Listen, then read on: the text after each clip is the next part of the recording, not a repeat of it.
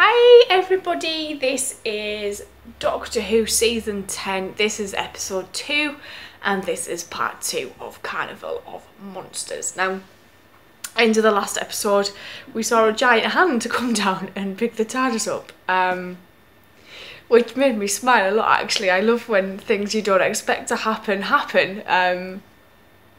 So I'm really intrigued by what's going on. I still think they're in this machine that these two weird people in the sparkly clothes have kind of brought to this weird place with them.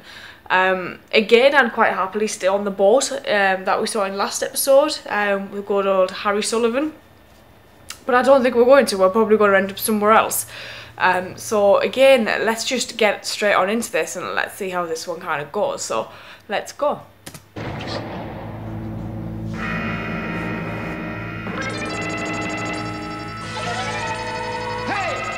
That's fine. Where's it gone? That means finding a way off this ship. Take not Harry with you. They're coming over. Good. I think I found the trouble anyway. Here you are. A bit of bric-a-brac lodged inside Circuit 3. You've seen so much of the world. Makes me seem so unsophisticated. I suppose we're due for the monster bit any minute now. The monster bit. Yes, very probably.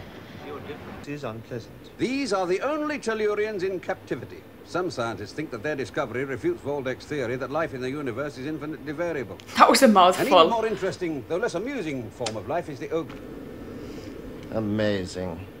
The Drashigs have no intelligence center, unfortunately, so I cannot control their behavior. But these pictures, and they are recorded, sure. Nope. Oh, They live in my little thing. the scope. No. Not while we're inside this Mara, thing. what are you doing? We've got to get out of here. Come on. What a head, eh? By gad, I'd love to have that on the club wall, what? Jesus. Oh, hi! No, You've forgotten our names. What's that? Well, I never knew them.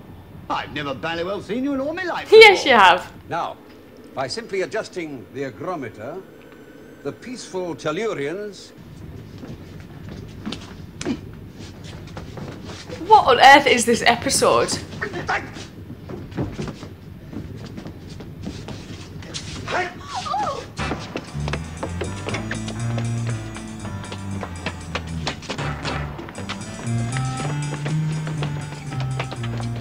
It's like they're just running around in circles all the time.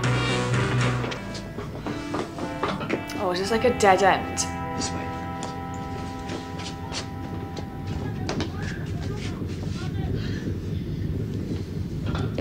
Behind me, they got... Ah, dinner. Splendid. Coming? You'd be so devil are those baffled. It's like one of them things that the doctor hits your knee with for your reflexes. Yes. Looks like some sort of shark. Go in. Good. Down we go. Thank you.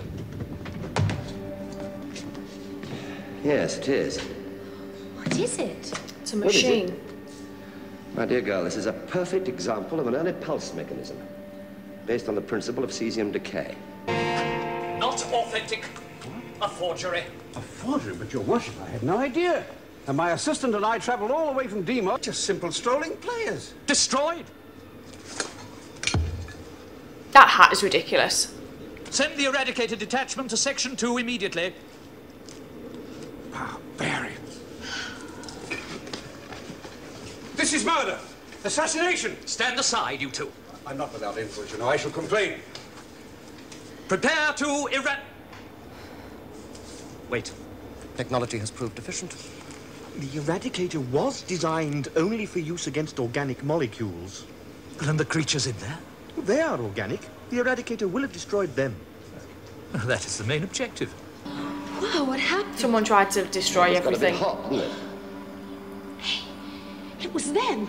They did it on purpose. Who? The giants, of course. Why should they, Joe? We've done them no harm. For what other reason? The machine must contain a defensive barrier. But it seems we have no defences, Autumn.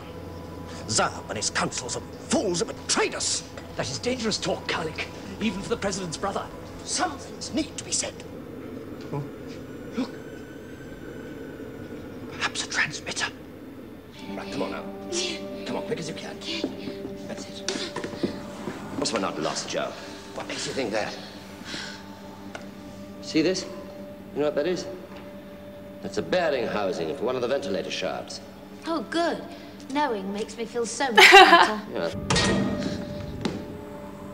Oh my god. What was that?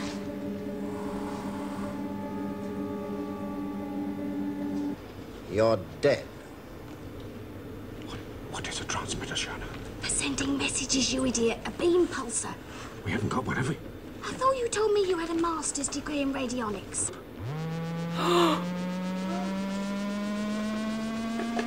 That's brilliant. What is it? And let's have the truth this time. I don't know. I swear I don't know. Some Lerman secret weapon, perhaps. Listen, Carlick, these Tellurians are not even from our home galaxy. There is no way of telling what diseases they may have brought with them. Is there an exit from that machine? Quite impossible, Your Worship. No, just another random It's like some sort of room. cave. Yes. Come on. It's a bit scary, isn't it? What are all those bubbles? Oh, some sort of marsh gas. It's not acid, is it? Probably highly inflammable. Come on. We'd better take a look around. There's nothing to look at. Them two people again. The Tellurians! They've broken into the circuit. Fork, you've got to get them out. How can I? They're already as good as dead. Why? Once the Dressigs get their scent, they won't stand a chance.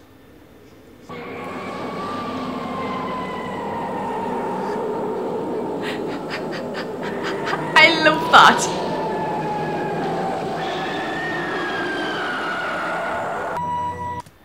This story is getting more bizarre as we go. It's just so odd. It's always we always get one kind of really insane story every now and then. I mean, we had Underwater Menace. Macra Terror was slightly weird as well. We've now got this one. They just like to keep us on our toes, I think. Just keep us kind of wondering, like, what on earth? Like, literally, what on earth is going on with these stories? But I'm probably just going to watch the next part and I'll see you guys soon. So, thank you.